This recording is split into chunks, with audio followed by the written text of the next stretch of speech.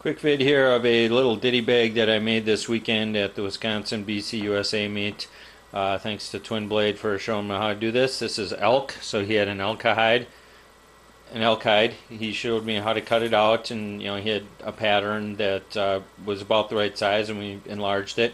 So this is saddle stitched with artificial sinew there, and punched out using a leather punch and a double drawstring.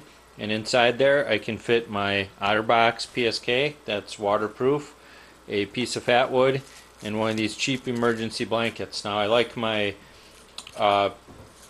orange